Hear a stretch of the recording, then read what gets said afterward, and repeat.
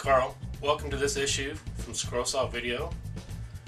Today I'd like to show you a couple of tips that I constantly use, and possibly you'll have a chance to use them also. Every time I turn on my scroll saw, I use some kind of dust collection. And for me, I have this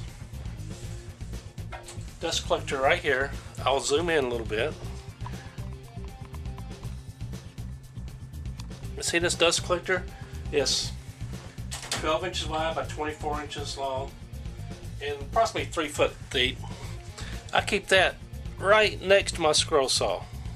You can see I have the DeWalt on one side and the RBI on the other side. The DeWalt, the air blower, when it's turned on, will blow the air this way towards the dust collector. And the RBI, which is on this side, I put the air blower where it's coming off the right side, and it'll blow the air this way towards the air cleaner. That keeps a lot of the dust out of the shop, and even more importantly, keeps it more out of your lungs. I would recommend that to anybody if you want to give that a shot. Works great, never had any trouble with it. Okay, the second tip I wanted to show you today. When cutting most woods, not all woods, but 99% of the woods that you cut, you're going to have some sort of tear out on the bottom. Some people call it fuzzies, but it's more commonly known as tear out. This pattern I just got through cutting out, I know it's hard to see right now, but I removed the pattern off the front, and I'll zoom in so you can see the tear out. Let's see here. Might be hard to see. But there's, like down in the veins, there's tear out everywhere. There is a new product on the market. This one's sold by Dremel. It is a detail abrasive brush. This is up close. You can see that it's white in color. The part number is EZ472SA. The way this works, it connects to a mandrel that goes into your collet on your Dremel.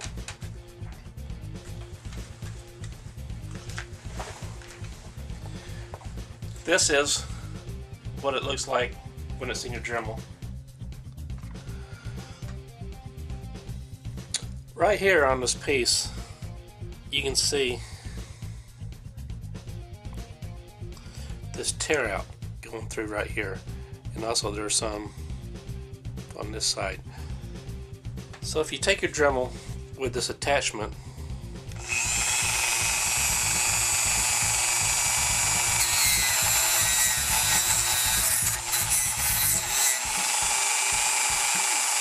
tear out goes away very easily.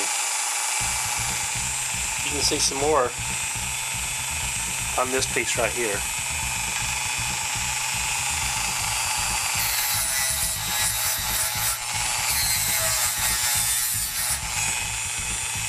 Very easy. These Dremel accessories cost $3 to $4 each, depending on where you buy them. Very worthwhile accessory to buy for your Dremel.